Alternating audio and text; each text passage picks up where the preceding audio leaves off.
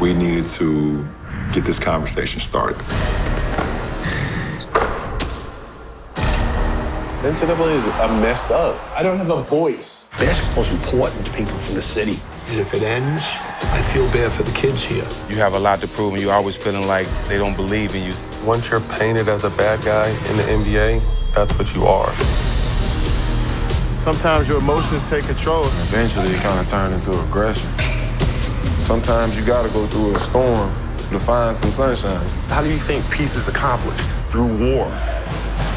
Finish a game and finish it hard.